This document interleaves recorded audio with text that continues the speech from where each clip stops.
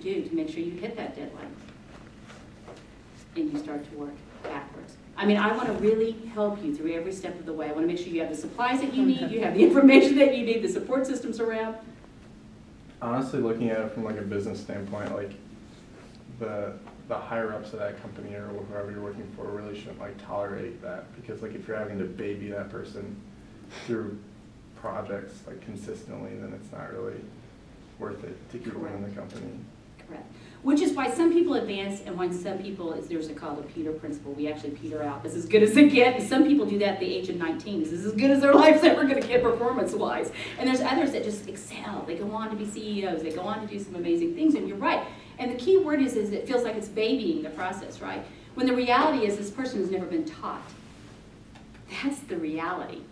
And what we're going to do is we're going to set a very strong precedence that this is what the expectation is. Not just this time, but each and every time.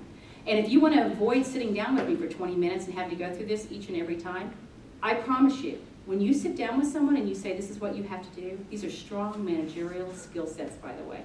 Every time you don't hit a deadline, guess what you and I are going to be doing? And so either one or two things are going to happen at the end result. If I have to keep coming in, I'm going to eventually feel like this is babying, which means we're going to have to write this up, which means there's going to be consequences to it. Or two, you're going to adapt and understand that my deadlines are not suggestions. One of the two. But when people go through this process, one, they usually feel incredibly supportive the first time. I mean, it feels great. And so you're going to set your calendar for this one deadline, this very first thing that they said, and you're going to check in. And I want to see how you did on this very first. I want to make sure you're on target, because remember, our deadline is not a suggestion. It's an actual date that it has to be completed. And my work requires you to do yours.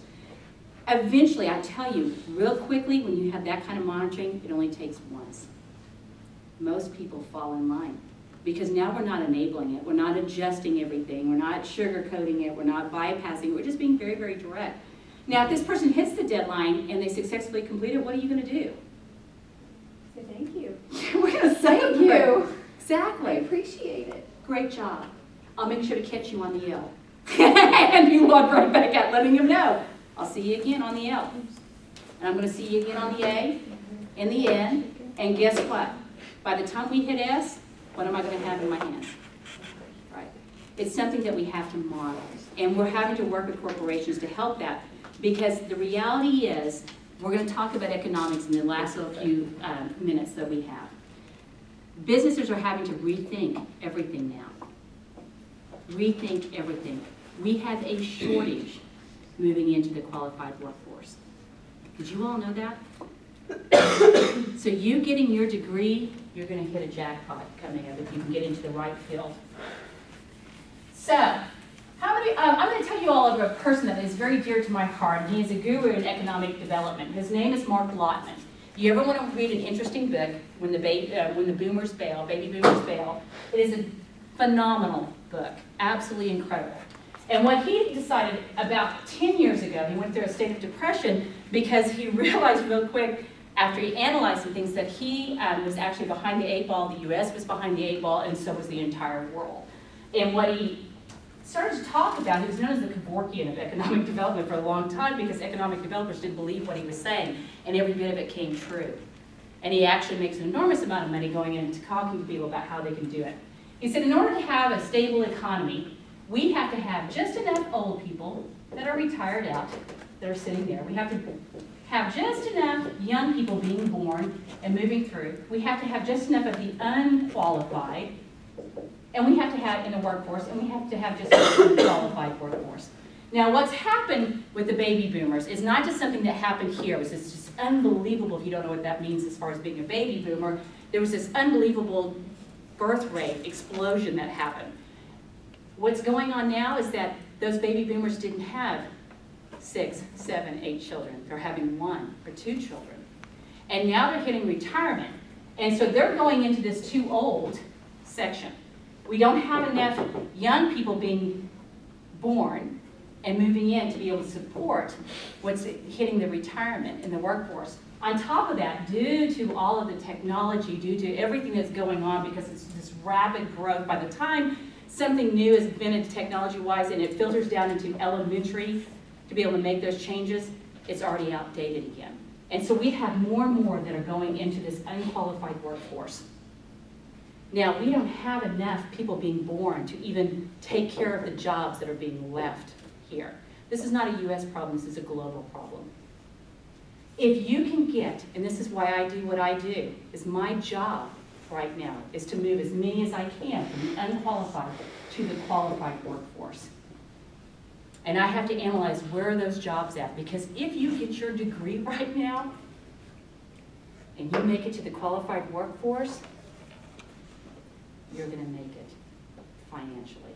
You're going to, all of your abstract dreams are going to become a reality, guaranteed. We don't have enough. And so CEOs, because they're so desperate, we have people that can't even retire right now because they don't have enough qualified workforce and they can't bring them into our community to bring them into our business, or they don't have enough funds to increase the pay to get a better quality person. They're having to rethink how they handle the clientele that they have, or the employees that they have right now. So we're going to have to, in their mind, babysit a little bit and teach some skill sets that have been lost during all of this. We're going to have to rethink, because there isn't this unbelievable pool that we can pull from the qualified workforce. We're going to have to start looking at the unqualified and people in generational poverty as an asset. And we're going to have to invest there a great deal. So this can be an incredible, incredible time. A lot of people think this is doom and gloom. I actually think you guys are sitting in the sweetest spot. You're right here in college, working your way to right there. We just want to make sure you make it to the finish line and that you can help others. So then that means a lot of companies are losing money because they have to invest more in. Right. A lot of people are coming out of retirement because they can't find the skill sets and the workforce that they need. There's a lot of people that can't retire, that are just, they would love to retire but can't. I have a sister who went into manufacturing. This is the 16-year-old who was pregnant that I had to raise during my college years, who hit it. Great. Manufacturing is one of many. CNC, accounting, nursing, health, those kind of things are really going strong right now. And so she actually went into being a qualified engineer.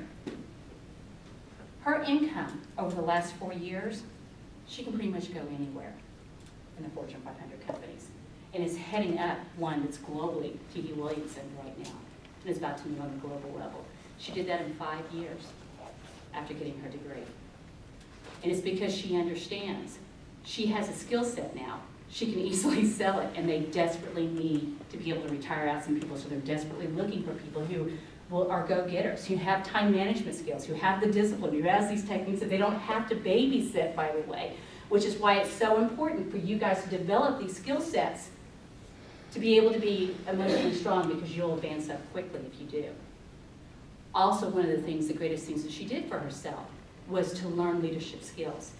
She knows how to take all the engineers below her and walk them through this theory of change, walk them through emotionally being strong in their floor plans, in their office, and things like that, and being able to hit deadlines.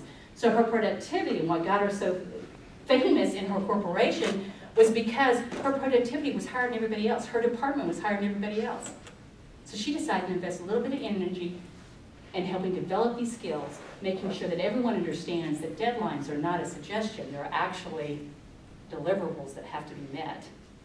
And because of that, she shined. Her whole department did. They're all growing. And that's what companies are looking at. So these very things that you're going to be learning this semester, I want you to get the connection that it's not only for your overall quality of life. We do better when we know what energizes us emotionally, physically, mentally, spiritually. All of these resources, 11 resources you're going to be learning in these couple of modules on down, this is why we take time to show you mental models that you can learn to apply to your life. You want to be the qualified workforce. Not that we don't need unqualified, by the way. We do. But you all have an opportunity to go to that qualified workforce. So let's get it right. Let's be incredibly strong getting there. So this class really is about changing your life and giving you the leadership skills that you need to help others. So your department is the lead, so you can advance up in your career, not somebody else. Because if we go into it that we're going to not baby this mentality, your department will not thrive. Because there's not enough qualified workforce to pull from that you're going to need to outshine everybody else. So let's take a little time and invest in one another and get to that level. Okay? Any questions about that? Mark Lawton is his name. Fascinating guy. He will be coming in February, and you all will have an opportunity to meet him in February. Any questions? What I want them to do before we dismiss, I want you guys to put into your portfolio, I want a theory of change model. And if you can remember that one, we have somebody here that was really good at sharing that next week. Nikki was in Circles Out of Poverty I last night. absolutely remember that. I remember the presentation. Awesome presentation. We came down to her meeting on Thursday night and actually presented it to the group down there, Mark Lottman's Theory of Change. Nikki made our newsletter, and it went nationally, and Mark loved it. So it was great to see. So yeah, yes, it was. You don't have to do this one this week, but make sure you do the theory of change. Put that in there, and then we can revisit this next Thursday whenever we do it. Can somebody draw it for her? I'll draw right back out for you guys. What I would like for us to do, you all do appreciations? Let's do what's called popcorn appreciations. Do you all do that? What are they? Popcorn appreciations. Oh, sure. I don't know that we've done it that often in here because Professor View always forgets that at the end. It's one of his. He needs to build that into his discipline. Yeah, it's all right. Just around the room, one word that helps describe